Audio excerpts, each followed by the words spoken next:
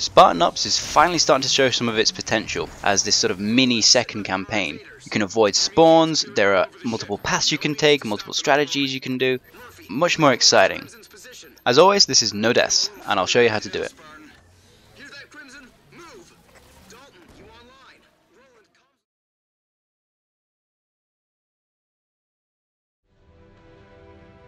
Hi guys, I'm RC and this is episode 7 Invasion of Spartan Ops. This is obviously the first chapter back up on the map Apex.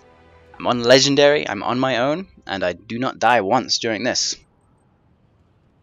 I'm going with a very vehicle focused loadout this time for the Mantis section and the Ghost Rush that I'm going to be doing towards the middle and end of this. But it will help a little bit towards the start as well. Obviously I've got a DMR, plasma pistol, that's pretty much standard for Spartan Ops, and regen so I can get my shields back quicker than the standard recharge. Now these portals are, of which there are 2 as far as I know on this map, they are optional in the strictest sense. You can just run past them, they don't matter for any sort of completion, they don't block you from progressing. But I found that when I did take them out, I just take that little bit of extra time to disable them, that I had an easier time with the enemies. It seemed like there were less enemies spawning all over the place.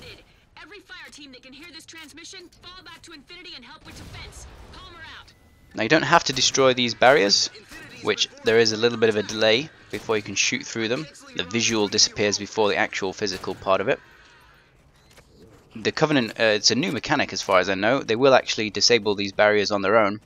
Now I'm going up here, there are no enemies here, but I did find that if I didn't go up here and just have a little look around, that enemies would spawn and start coming down the hill at me. Don't know whether that's connected to disabling the portal or not, but it just seemed to be being aggressive. Just going up there and not allowing anything to spawn was the best way to guarantee my safety. Now this bit is probably the hardest bit. There's quite a lot of enemies packed into this very narrow area. 2 ghosts, a couple of turrets, several jackals, a couple of elites. I'm going to try and overcharge this elite on the turret. Can get a nice sort of range shot on him. If you ever played Halo 3 Laser, you'll remember range shooting brutes. That was a pretty fun tactic. In that game they couldn't see you from a certain distance, so they would just sort of stand there and take the overcharged plasma shots coming at them. Now interestingly, plasma turrets are actually really effective against ghosts. Let me just show you. We also have the gunner perk on. As I said, this is very vehicle focused loadout this time. So this allows me to strafe back and forth very quickly. There we go, wow. Already dead. The other ghost, I'm going to EMP and I'm going to board him, take him out. I just want to take out the rest of this infantry immediately around him before I do that though. Some jackals over here as well. Now I'm getting pretty low on my DMR and my plasma pistol. Plasma pistol's no problem, obviously there's a bunch on the ground from all these enemies I've been killing anyway. There's actually a crate with plenty of carbines on as well. Obviously I usually have the ammo perk for Spartan Ops, so I can usually carry around much more ammo than this. But it's no problem here. Here's the carbine. And let's pick up another plasma pistol, why not? And just use these rocks to approach. There we go. Now this is where you get the choice. You can either go to the left or the right. If you go down the left path, you end up running straight into a wraith, and I thought, I don't really want to do that. There's also plenty of enemies and another ghost around there. So I'm going to go around the right path, which is more infantry focused.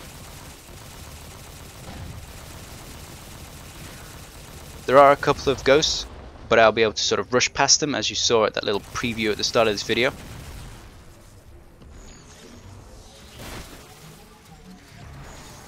And again, you don't have to destroy the battery for it, but it just saves a bit of time. So coming over here, that path up to my left goes directly to where the Wraith would spawn, but you can actually avoid it spawn, which is amazing for a Spartan Ops mission. Quite frankly, it's pretty standard for a campaign mission, and having choice and stuff. Here's the second portal. I was really impressed with this chapter. This whole episode was much more fun than most of the first half of the season, really. Now here you can actually skip over this little bit of rockery here. Don't have to disable that or deal with that shield at all, really. And I decided, oh, while I'm up here, I'll clear out some of the enemies, and then that'll make my time easier when I'm trying to get into the Mantis. No dice, unfortunately. As you can see, more just spawn in portals. So, yeah, forget that. And there we go, more portals. Yucks. Forget it. When you actually get down onto the ground here, this is when Murphy, your marine buddy that you picked up in the last episode, come in on a Phantom and it'll drop you a Mantis. There's a lot of enemies around here. This is pretty hairy. I have been destroyed almost as soon as getting into it before. But basically the other option is to just work the way down that path.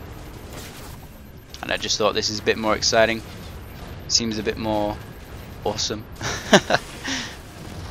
Really, I just wanted to show the fact that you could skip over that rock and not have to go through the shield door. I thought that's much more like the Spartan Ops I want personally than what we've been getting previously. Now, Murphy in the Phantom, he can actually die. That really annoyed me at one of my attempts at this mission. So I've covered just in the very back here, just behind some rocks, and I'm going to take out this enemy Phantom for him first, before I deal with all the guys on the ground.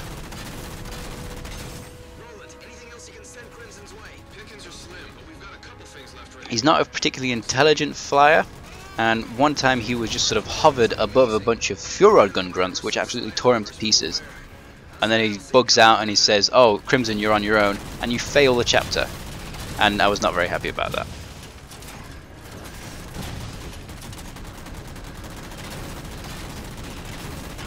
So from here on out, I'm upgraded with my Wheelman and my Gunner. The Gunner gives me much more firing time in between cooldowns on my machine gun.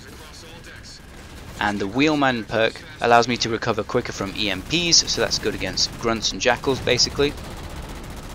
And it also means that my health for the Mantis recovers more quickly as well, once my shield goes down and I start taking some damage.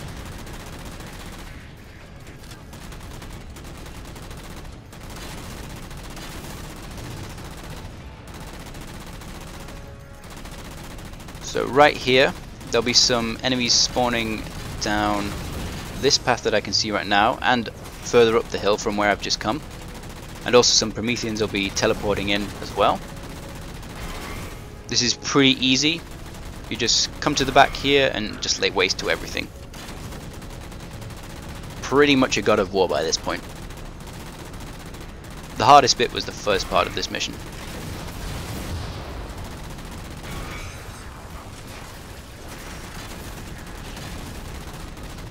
So funnily enough, even though you're supposed to clear this particular area, if you go to the left, you keep going around the cliff and go to the left side of this sort of forerunning monument next to me.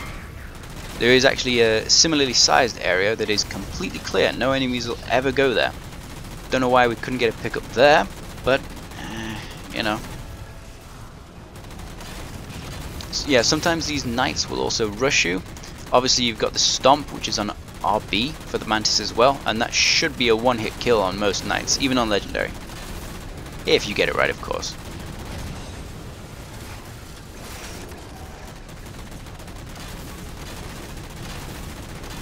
Now in 4-player co-op, since there's so many of you, you could just go where you had the choice between the left and the right paths. You could just go 2 players down one path, 2 players down the other path, and you can actually go hijack the Wraith if you want.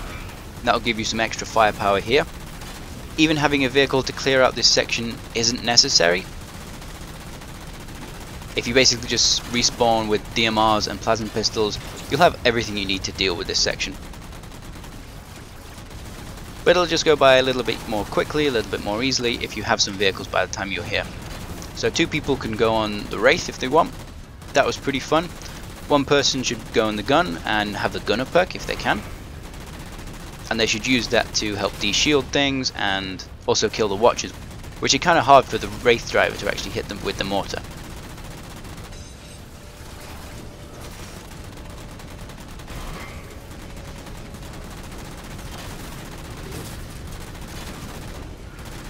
Here we go. Last 5 enemies. That wasn't so bad, was it? I really had quite a lot of fun doing this. There was a little bit of frustration in there at the middle when it seemed like there was starting to be infinite enemies and I couldn't figure it out. But doing the way I've shown you here, that seems to be reasonably consistent. If you don't like rushing over the mountain to try and get the Mantis, then just go down that narrow passageway slowly, take everything out, and game over. We've got more bad news. Covenant ships are inbound on Infinity. How fast do you think you can get here? Flying this crate as fast as I can, Spartan. Now you'll spend the rest of this episode dealing with invaders on board the Infinity. It gets a little bit repetitive, but it's still fairly fun. Let's just see what my time was. 9 minutes 56 seconds.